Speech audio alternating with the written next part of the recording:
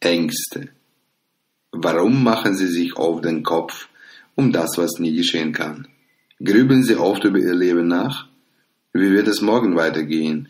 Leben Sie im Jetzt oder im Wird? Haben Sie Angst um den leeren Magen oder nur ein Mangeldenken? Menschen zerbrechen sich oft den Kopf darüber, was nie geschehen oder eintreffen wird oder kann. Ich habe vor kurzem eine Kundin am Telefon gehabt, die über 30 Immobilien vermietet hat. Sie hat Angst, das Geld zu verlieren und zu verhungern.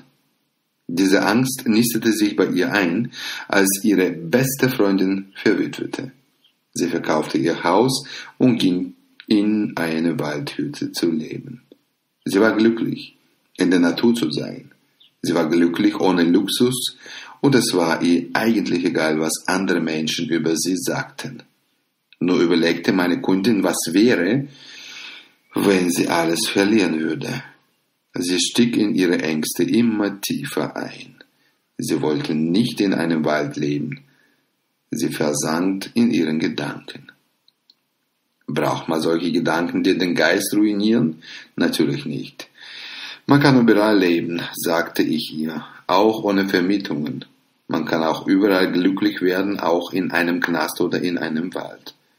Viele Ängste existieren nur in ihrem Kopf.